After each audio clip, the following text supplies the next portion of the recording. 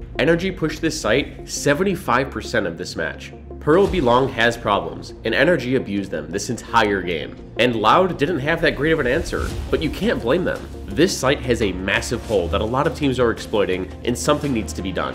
I mean, the stats don't lie. In this video, you're going to learn about the fundamental flaws of this site, how NRG abused them, and why everybody is going B. The battle for B starts on pistol round. Just by looking at both team compositions, you'll notice that they're both running identical agents. Let's start with Viper. She's a great secondary controller on this map, as the various walls you can do exploit how teams like to play it. This meta attacker wall is great at scaling up B site, but also defaulting into B link. When this wall is up, defenders can no longer hold from these parts of the map, or else they're denied valuable information. These walls apply a ton of pressure that the defense is forced to respect. Now for defenders, this wall is used primarily for retake or holding back the attackers. The only agents that can effectively smoke off the entirety of B-Long are Viper or Harbor, and this wall has a great dual purpose. It allows you to come out of your spawn, isolate halls, tap the spike, and force attackers to take fights from long for the retake. While good in theory, this doesn't always work out, as you'll see later. Now let's look at Harbor. This map was built for this guy.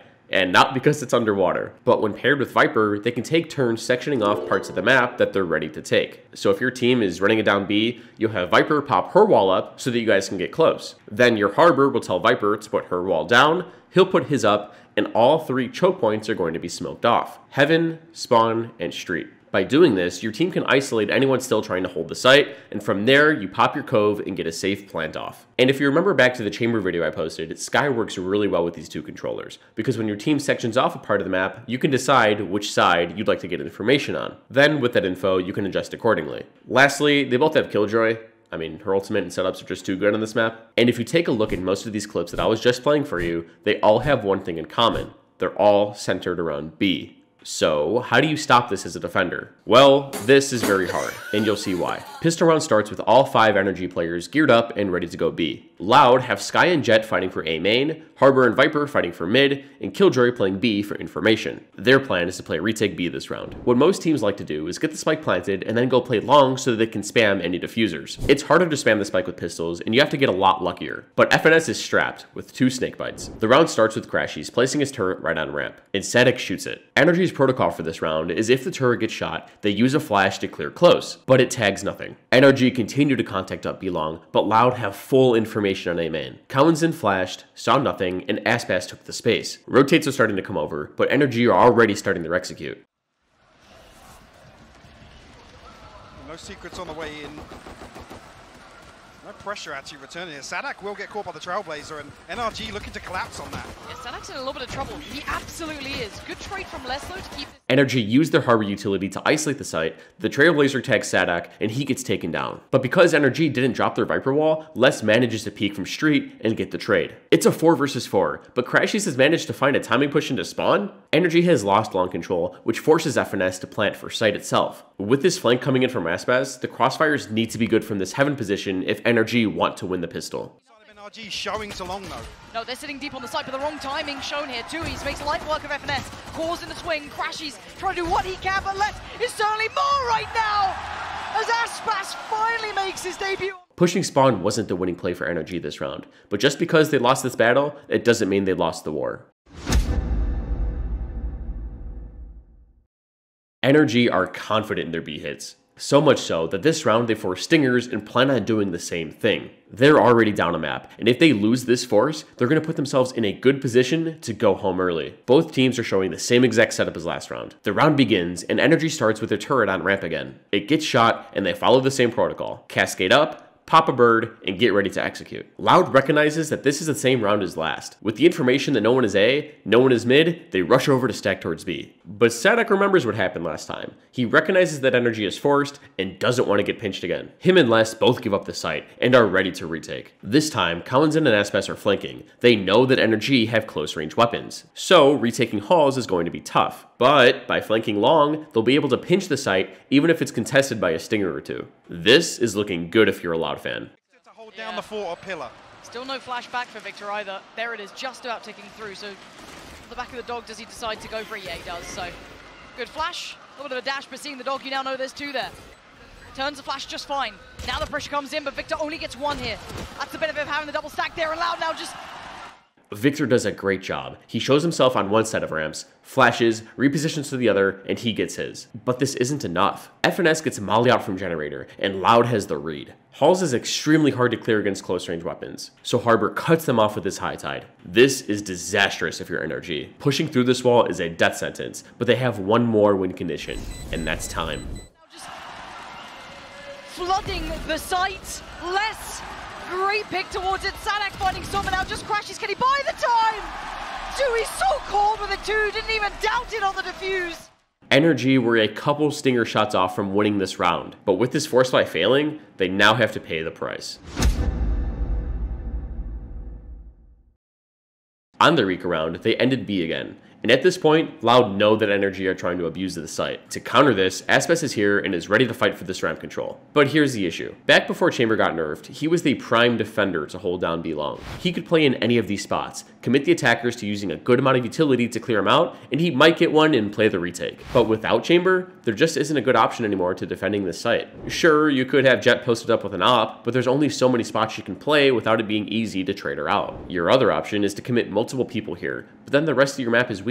And it's hard to play crossfires on the site because most of the spots are one and dones. You get yours, you're dead, which isn't ideal. The buy barriers are also heavily favored for the attackers, so you can't really even play in this part of the map. I mean, I could go on and on, but I think you get the point. B is hard to defend. But so far, Loud have done great with their solid retakes, and both rounds we broke down have come down to the wire. This round, they've decided to show them a different look and play this more aggressively. But this is also hard. With this aggression, they hope to force NRG into their Viper, who's dropping her pit on A. NRG are also showing something different. They only have 3 B, 1 mid, but Raze is on A. Now, take a look where the spike is positioned. From all this information, we can safely assume that their plan is to show heavy pressure on B again so that they can come back to A and execute with their big ultimates. NRG start the round with a new default. This time, they commit Viper's Orb to smoke the cross on ramp. By having this smoke here, NRG can threaten that they've crossed this space at any given time. This is a nightmare for anyone holding because now you have to respect both sides of ramp or gamble that they haven't crossed. It's risky. With this orb, they skyflash and place down Killj's turret. But Loud doesn't care. Aspes and Cowanson contact up B long and break the turret. Killjay and Sky immediately start to leave after they throw down their utility. We were right. NRG was going A this entire time. But before they rotate, FNS just heard gunshots close. He got flashed, sees a cloudburst, and spots Sky's dog. He knows Loud are aggressing B long and he's letting them have it. But he smells something fishy.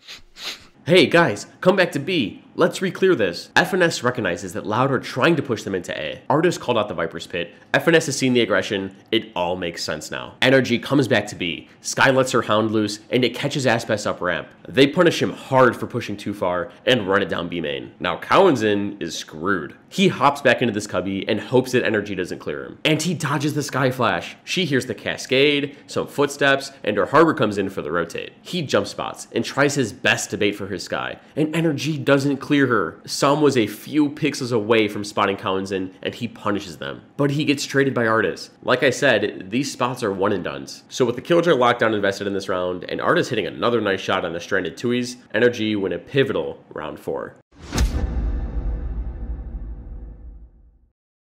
Round 5 is important. Both teams have low credits, and whoever wins this one is going to force the other onto a low buy. This round, NRG are showing the same default as the previous round. They have 3 B, 1 mid, 1 A. Their plan is the same as last. They want to show heavy B main pressure, then come back to A. But Teets, you said that they were going to spam B site. Why are they going A 2 rounds in a row? Okay, well, calm down, little Jimmy. There's a reason. A lot of teams on this map will only lean towards A if they have big ultimates online. This includes Harbor's Reckoning and Raze's Showstopper. And last round they had Killjoy's Lockdown, which makes A literally free. Believe it or not, I was going to cover the Cloud9 versus Paper X matchup where Cloud9 just slammed B over and over, but I wanted to cover a different team. And they did the same thing. They would spam B site and would only hit A with their ultimates. This would create the illusion that they weren't just going B, when in reality they were, just not with big ultimates. So their plan is to go A. Loud have just come out of a timeout, and their plan is to heavily fight for mid control and play retake with Killjoy's Lockdown. They have 3 people coming out of Art and 1 from B-Link. The round starts, and NRG pops their smoke in Bird and immediately dart back to A. But what they don't know is that Loud have total mid control. Aspes has contacted all the way into window. This could be a big kill. Might actually catch Crashies here, Lauren. Timing is everything. Oh, and it's good. Their caboose is dead, and in response, NRG sprint up into A site. They waste no time to pop Harbor's ult, plant forward, and take dugout control. With all A main control lost, NRG makes a hard push into spawn, and we see a Harbor versus Harbor duel. Trying to be committed and somewhat of an overcommitment towards CT, but they have to get some territory. Sadak does have the lockdown here. It's a good invest here. Yeah, he will. It's going to shut off a lot of sight, force them into spawn. So he's going to be feeling the pressure here. Yeah, dealt with Artist with a double as well. This was a perfect reaction from NRG. They're down numbers, have little map control, and so they have to push up and make a play. Off screen, Artist nets 2 massive kills with a showstopper and put NRG back in the driver's seat this round. But with Aspas and Les still alive, the round is never over. Their own lockdown is about to go off, and Les darts to the spike, smokes it off, and taps it. He knows 2 of them pushed into spawn, and he needs these 2 kills if he wants the round. Couldn't quite get away from it though. Aspas still standing. Hold on, Loud with a tap on the spike. Les! Oh my word! Beautiful work towards CT, and now FNS sweating bullets. 2 players to stand up against him, and he crumbles. NRG played the round perfectly, but in the end, they thought somebody was on the spike and their spacing was off. Aspas and Les absolutely saved Loud this round. NRG take a timeout. Bro, they just walked all the way out mid. Yep, no way they do that again. Probably. NRG knows that they just got burned in mid, so this round they want to funnel all of their low-buy kits into this one part of the map. They've barely shown mid all game, so this could catch Loud off guard. This also conditions Loud to expect them to go mid in the future and not just ram it up B. FNS calls his team to take mid and eventually split art. He's going to slowly trek up A main and meet up with his team later. And Loud too have come up with a new setup. They have Aspas on B on top of these boxes to try and get one with his operator. Killjoy has her bots in both parts of mid. Harbor and Sky are fighting for art, and Viper is anchoring A. Their plan is to show heavy amounts of pressure on A so that NRG walks into their op on B. Both teams have new setups. This should be an exciting round. NRG defaults mid similarly to how they did on B. Turret goes out with the Sky Flash. Most rounds, Loud has been defaulting this cascade in mid, but Artist doesn't see anything behind it, so the wall doesn't bother them. They Trailblazer into Art, and Loud responds with another cascade. This one stops NRG, but they satchel in front of them to break any Killjoy bots that might slow them down. Yeah, absolutely. Trying something a little different here. The flash and the follow-up. Artist could be taking point on this one. Some by the side. Tui's though going to take space. I like what he's doing here as well. Has to win the fight on the other side, which would be against FNS. But he hasn't been challenged on this angle. The plant's going to come in, but they have really very few safe post-plant positions. They've gotten onto site, and Loud have split up. Viper's gone into dugout, but Harbor pushed up A main. Both reactions are fine, but ideally you'd want to do one together. FNS loses a duel on the solo Harbor, but the rest of NRG immediately respond by taking A main control. With full weaponry and good post-plant positions, NRG have turned this low buy into a very winnable round. Positions, Tui's winning out.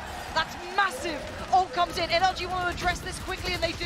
Crashes takes him down, and the overwhelm is there. NRG holding onto the site for now. Finally, a player up to the good. Sadak still standing, but only for so long. And now Aspas in a 1v3 position, absolutely checked on. What a play coming out of NRG's timeout, and perfect reactions to come along with it.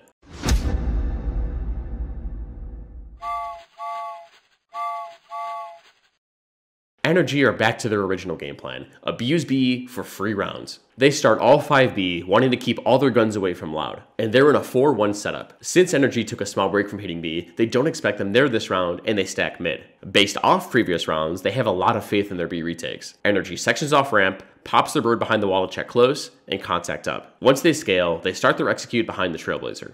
Oh, it was such a sought-after pick. So much variety being shown here already from the young man. And Loud in this round. Obviously working with substantially less. So if you're an NRG fan... Alright, let's kick back and watch Loud get massacred by rifles. There is a no chance they retake with classics. Being so panicked and fragile. And already one player in, Sadak, making no secrets of this. Quick to work. Aspas tries to get that first frag, but it's actually less to get it on. Big trade for Artist. Blinded up. Ha! You guys think I'm worried? Yeah, NRG are down a player. But guys, come on. Seriously. It's planted for B long. What people don't understand about B-Long is that it's near impossible for defenders to clear out anyone behind pillar or on top ramp. There's just too many angles for them to peek from. And if you use a molly or something, they can use this pillar as cover to back up and keep spamming the spike. Combine all this on top of the fact that you have to defuse, and it's almost impossible. Let's see how Loud handle it. 4v3 now, but surely these final three should dig their heels in. Seeks go down, it didn't find what they wanted. NRG holding those back lines like their life might just depend on it. Aspas desperate to try. They may just be a try at this point, still doing damage, but... The bubble got melted, and Loud got sprayed down. I mean, this is difficult, and they're going to need a solution to this B-Long abuse. NRG's comp is built around B-side in mind. Their walls are too good, the site is too flawed, and NRG are abusing it to the max. They have another 5-stack towards B, and Loud are in a 1-3-1 setup. NRG scales up, and they start their execute. The best. Position he's playing is interesting actually, because last time NRG did try and pinch calls from both sides with this Trailblazer. They all come in, gonna make this a little bit more difficult. Already bounding towards the back of the side. It's not pretty, but it's the job. This poor Killjoy. What she doesn't know is that holding B-side alone is literally impossible. You could try and stall as long as possible on halls, but with this Harbor high tide, there's nothing your teammates can do to help you out. This site needs a rework. FNS pops his ultimate, and this site just became 10 times harder to retake. And for you Viper mains out there, this is what a good pit looks like. When you use your ult, you want to make sure that you're clogging up avenues that the defense are going to retake from. This maximizes how much health your enemies will decay for. With this Viper's pit, Loud are going to be on 1 HP by the time they get to the spike. But it's not over yet.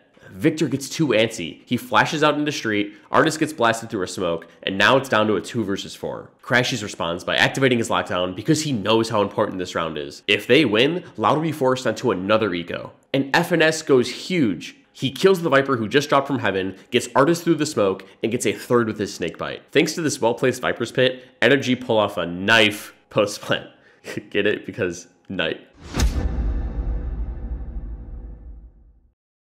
Coming off of an eco and another loss on B site, Loud are struggling to find an answer. They start 2B, 2 mid, and 1 on A. With all of their Killjoy utility on site, plus a Viper wall, plus sky flashes, they're hoping that this makes it way harder for NRG to push through. But that's what Raze is for. Raze is a direct counter to Killjoy, and she won't slow NRG down. Actually, NRG are sending 3 on B main this time, and 2 through mid. Something a bit different. Their plan is to split B site through Link. Now, the thing about B splits is that they're hard to pull off without B long control. If you try and split without it, the defense can isolate you from the rest of your team and pinch you before the B main players even have a chance to help you. But with B long, you guys can properly pinch any enemies trying to contest you in B Link. So NRG starts by showing their normal B default, but Viper and Raze contact up to double door. They're going to explode out once they're all in position. Or knife in the back, but it depends on the timing. This has to be, I was going to say, he's got to be careful of this pop for the showstopper. Yeah, and Artist is away and sends it. Luckily, FNS is by his side. Less with the trade and the swing, but that's answered right back. It's a 3 versus 3, and Sedek activates his lockdown. But it doesn't matter. NRG have plenty of time to plant the spike and get out towards long. Remember what I said? It's impossible to defuse when planted here. NRG scurries back to long, but not before landing a nasty headshot on the Sadek. It's a 3 versus 2, but with Aspas, anything's possible. Coming through from Link. They've just faded away from it here. Artist tucked on the site. Not going to get what he wants out of this, and Artist willing to challenge, willing to brawl out. But Aspas on the back foot now as it's a 1v2. Tap on the spike, needs to draw some fire, which it does. They haven't seen him yet, now they have. Aspas, oh my word, 9 bullets to play with. And a Dream crashes down to 58. He has to swing, and he's got the fight, crashes! I told you guys, once the spike gets planted for long, it's over. Loud knows there's a problem, but they can't do anything about it. Investing 3 or more players there might work, but it's a large and risky investment. They keep getting knocked back on ecos, and they need a win to regain momentum. This round, they stack 3 towards B and start Jet and Sky towards A. And NRG are still abusing B. I mean, if it isn't broken, don't fix it. Rinse and repeat. Scale up B and get ready to hit. But Loud are flanking really fast. Within the first 15 seconds of the round, Aspas is up A main and in NRG spawn. They don't know it yet, but they're about to get pinched. This duel is big. Seek's gonna come in. Nothing close on sight. There's What? Aspas. NRG have just lost all of B main control and are screwed. FNS calls out and tells his team to push into the enemy spawn. This is a perfect decision. If they just sit here and hold angles, they run a big risk of getting pinched from 4 different choke points. Victor, Crashies, and Sam all swing through the harbor wall and start going bananas. Normally, you shouldn't push the high tide, but they know they have the better weapons and take advantage of it. NRG have created an opening into this round, and they're running with it. Raid boss Aspas is running behind them, and they don't want this smoke. Crashies and Victor knife out to A, while Artis holds back the beast. They plant, but Aspas takes down Artis. Now, let's pretend for a second to be in Aspas's shoes. How do you even begin clearing out all the potential angles that Crashies and Victor are in? You don't. There's just too many angles to clear, and NRG close out the round. Now, if we turn back the clock to round 5, you'll remember that when NRG has big ultimates, they go A. Now class, what does NRG have this round? Good! So, where are they gonna go? Nice!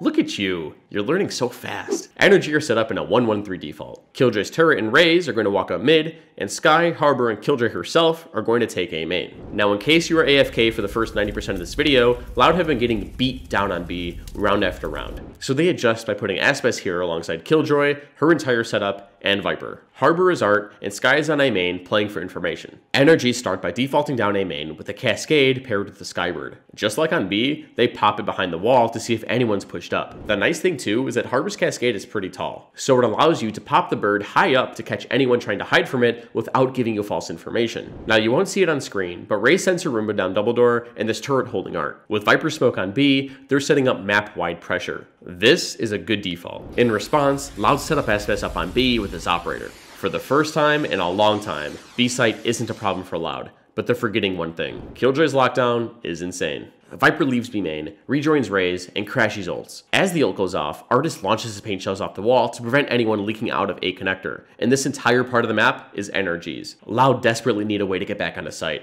So as soon as the lockdown goes off, Les immediately pops his Viper Pit to allow his team an avenue back onto site. FNS kills Sadek, who is trying to lurk through double door, but Cowan's kills Crashies, who try to push into Flower. Skye pops their Seekers, Harbor rips his Reckoning, and Aspas is shift walking through spawn. Loud slowly start the retake, and they tap the spike. Sam calls it out, but NRG doesn't bite. Somehow they know they aren't sticking. Cowan's flashes through the smoke, kills FNS, but Artis gets the trade, but Aspas gets that trade. It's a 3 versus 2, and things are getting hairy. Two now, Victor and Som. What are you going to do with it? Les is standing and delivering, and the diffusion ain't stopping Victor! Oh my word! He denies it, goes back in. It's just frenzies as best he can. Diffuse will be there. Despite investing a lot of ultimates, NRG couldn't win on A, but it was close. And after hitting B 75% of the time this half, NRG closed it out on top despite losing pistol round 7-5. Let me know in the comments if you want part 2 to this overtime thriller.